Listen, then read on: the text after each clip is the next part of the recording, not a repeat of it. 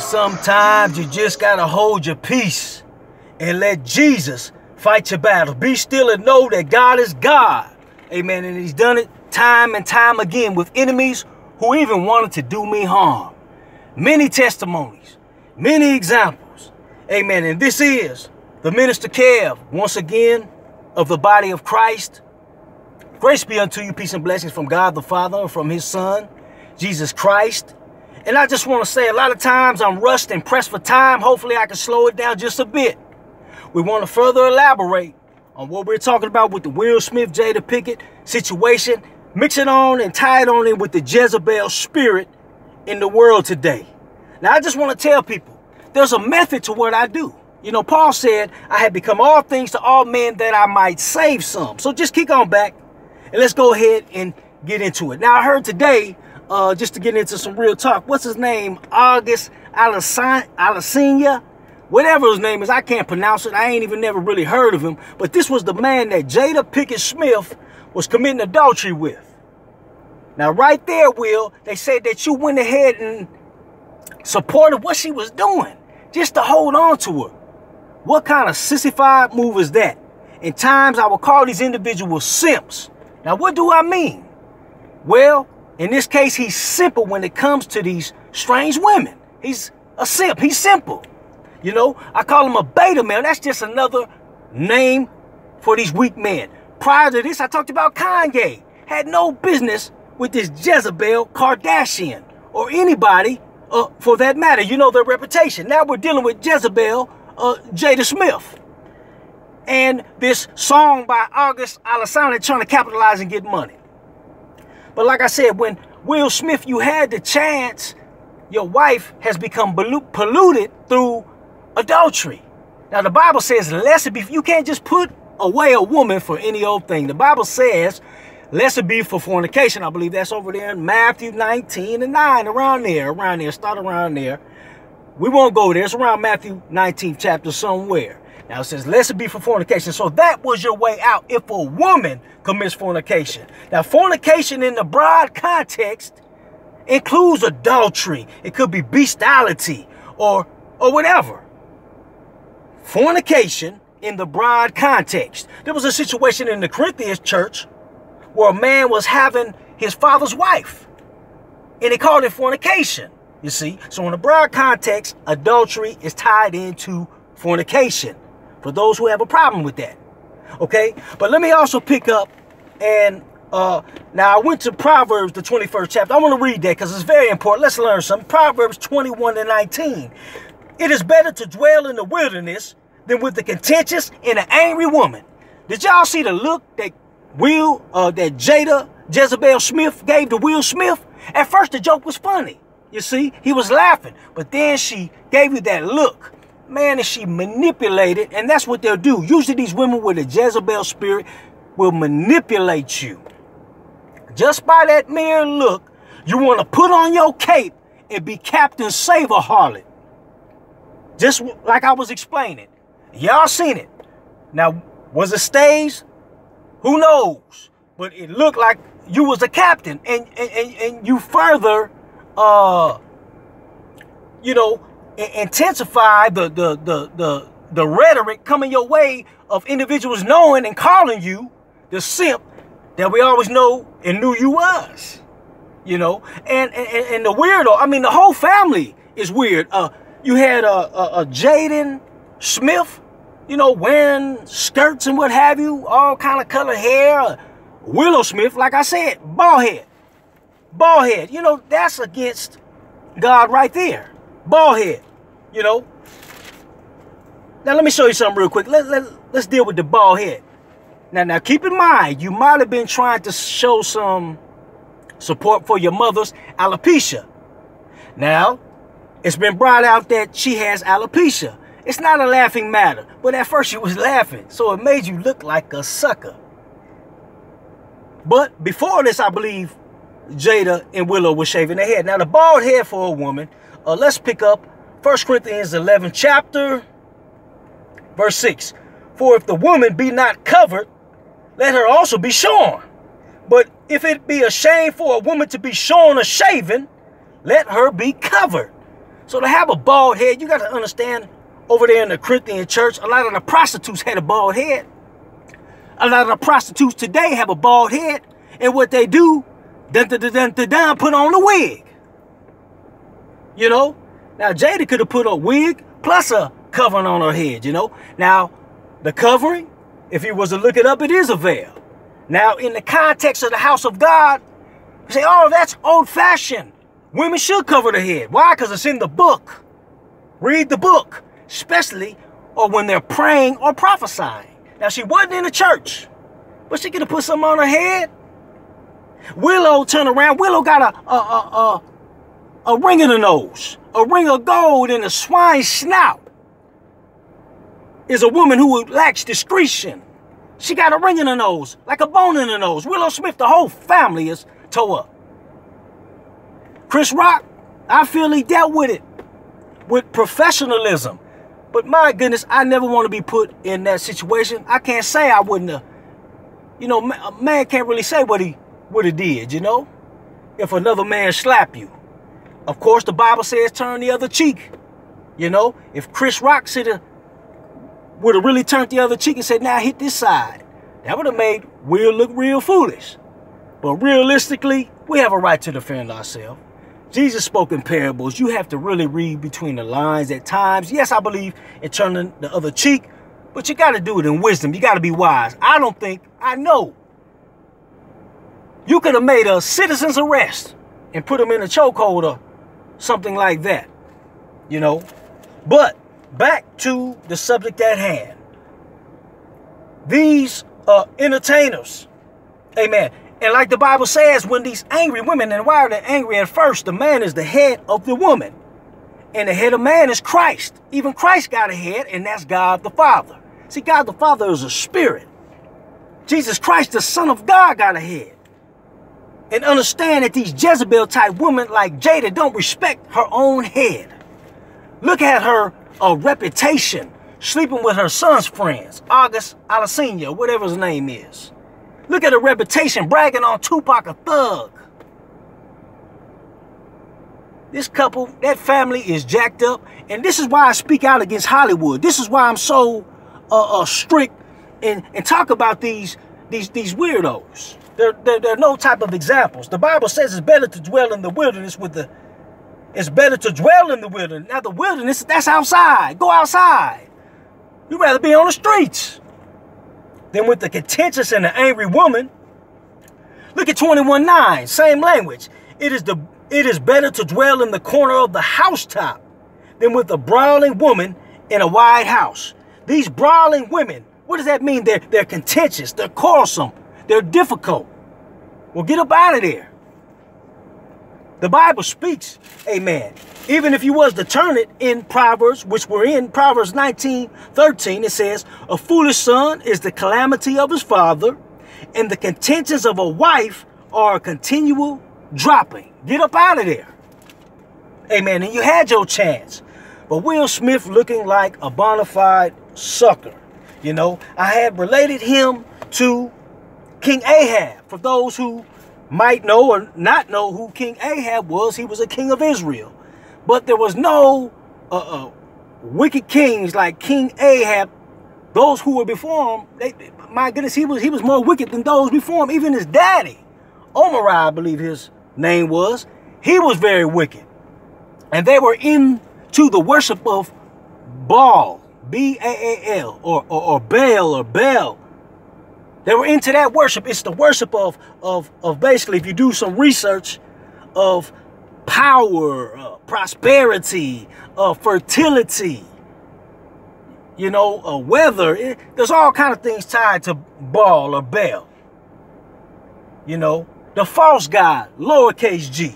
But let's pick up, for the sake of time, 1 Kings, the 21st chapter, and at 25.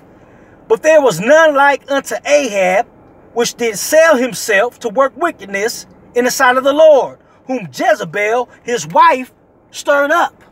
She probably only had to give him a look, just like Jada Jezebel Smith gave to Will Smith. It was nobody that could stir Will Smith up like Jada. Look how he be acting towards her and what he allows for all that adultery and giving her your support to sleep with the man August.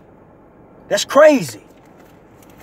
Now look at the decisions of Ahab. Why would you even take her? She was a pagan up there in the region of present-day Lebanon, I believe. Let's look. I'm still in 1 Kings, the 16th chapter.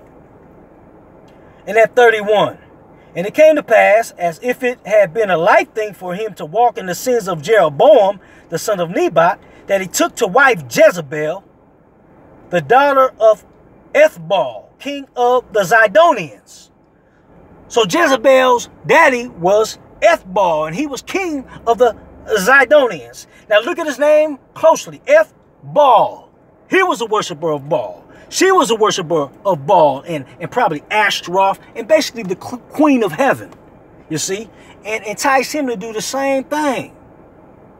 You supposed to be leading her. She ain't supposed to be leading you. The king of the Zidonians, and went and served Baal and worshipped him. And he reared up an altar for Baal in the house of Baal, which he built in Samaria. And Ahab made a grove, and Ahab did more to provoke the Lord God of Israel to anger than all the kings of Israel that were before him. He was worse than his daddy. So he picked Jezebel. And Jezebel was ruthless. As you know, it's like Jezebel was wearing the pants. She had the prophets of the Lord killed. Jezebel put in work with, who was it, Naboth? He had a vineyard. Ahab was sad because he couldn't get it. And she brought false witness by way of some people that came on the scene to accuse Naboth, or whatever his name, it starts with an N, that he cursed God and the king, and had that man killed by way of false witness. Jezebel had power. I believe the prophet Elijah, at one time, he had to get somewhere. He had to run. He had to go behind this wicked Jezebel. And as you know, Jezebel, today, you see it all in Hollywood. Why are you lifting up these Beyoncés, these Kim Kardashians? Why don't you check them? Why don't you be ahead? Because these so-called pastors, man, they're watered down. They're not going to tell you the truth. This Jezebel spirit in the world today, they got men soft in the church. So they're allowing sodomites to lead the choir. They're allowing sodomite activity, and they're lifting up politicians like Obama, especially in the black church, who didn't say anything when Obama, just the other day with Joe Biden, Obama act like he's the real president, just told you that it was me and Joe, it was him and Joe who were responsible for getting rid of don't ask, don't tell. No, don't ask, don't tell was a good thing. In the military, you don't tell your business, and you better not ask. If you doing nasty stuff behind closed doors, if you are a sissy, you know, now they coming to the military in high heels and wigs, and transgenders taking over like they taking over sports. You know, they just told you that. These wicked Democrats. But you got these watered down pastors who care more about blackness than to tell the truth that's found in the Word of God. All of that stuff is an abomination. Will Smith, watered down Will Smith, allowing for Tyler Perry to counsel you. Tyler Perry, like I said, is a cross-dresser. God is against that. Deuteronomy 22:5. A woman shall not wear that which pertaineth unto a man, neither shall a man put on a woman's garment. Whoever does so is an abomination unto the Lord our God. Now, I was paraphrasing. Deuteronomy 22:5. Go ahead and look it up, because that has to do with the Jezebel spirit that have crept in to this world today, especially into the weak, watered down, denominational church. You see it. Man moving their wrist funny, tweaking and twerking and moving like women, the men leading the choir and what have you. Sissy pastors, I don't think so. Now look here at the end result. The soldier Jehu is the one who had Jezebel took out. You know, that wicked spirit. Now remember, at the time, I'm in 2 Kings now, around 2 Kings, the 9th chapter. And I'm going to paraphrase, because you know when Jezebel was about to be took out, what she do? She painted her face. So she put her makeup on. And look at these harlots today, painting their face.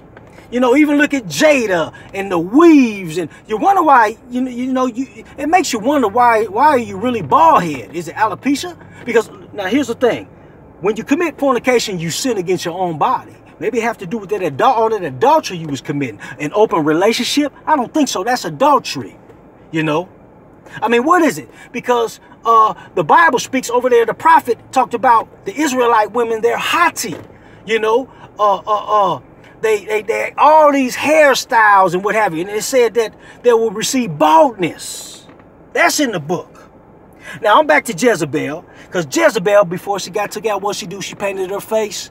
All this excessive makeup. But in the New Testament church, the women are about modesty. Thank God for the women of God, for the virtuous women, because they're about modesty. They ain't trying to paint their face. And she looked out the window. And as you know, the eunuchs, under Jehu's command, threw her down. Let me pick up 2 Kings, the 9th chapter, and at 33. And he said, throw her down. So we got to throw Jezebel down today. We got to throw the Jezebel spirit down today. Stop being weak, watered down, you sucker. Man, wearing all these exotic colors and moving funny, man, and bringing any and everything into the church. I don't think so. There's rules and regulations, amen. The women should be covered, amen. They should be modest. But you let them come in showing their cleavage with tight jeans. I don't think so. Without gold or pearls or costly array. That's what Paul taught. Amen. Over there in the book of Timothy. But let's look here. I'm still in 2 Kings, the 9th chapter, and at 33. And he said, throw her down. And they threw her down, Jezebel. And some of her blood was sprinkled on the wall and on the horses.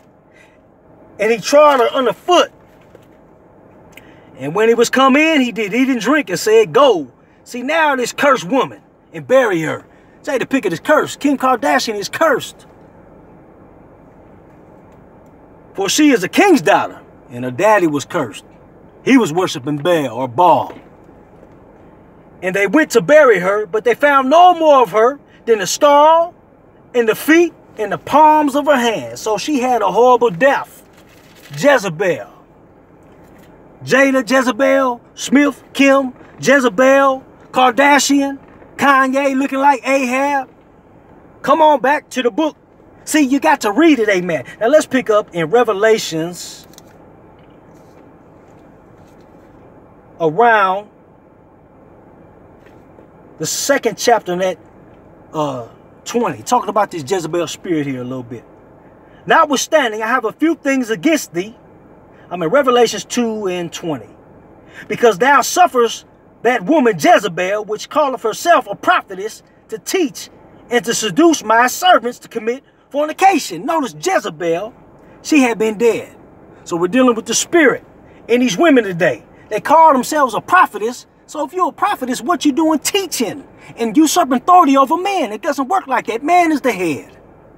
You got prophetess Juanita Bynum divorcing all kind of her husband. What you doing? I mean, where's that in the book?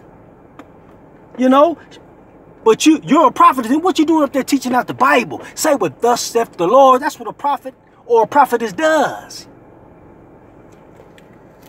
To teach us to seduce my servants to commit fornication and to eat things sacrificed unto idols. And I gave her space to repent of her fornication, and she repented not. So you got to repent of this Jezebel spirit that you're allowing in your church because you're afraid to check women. I believe it was around in the 1960s with the feminist movement. And now the women wearing all kind of pants. Prior to that, I believe they was covered up with a dress because a woman's body is not meant for these tight pants. You know, you make it hard on a man trying to live holy. But I thank God we can do all things through Christ Jesus who strengthens us. But it's in the book. Amen. So you got to repent. All you so-called pastors, you watered down individuals who don't teach the rules according in the book of 1 Corinthians. You know, it's a lot of rules for the New Testament church. You know, so everything can be done decently in order, and then you keep confusion down, because God is not the author of confusion, but of peace, as in all the churches of God.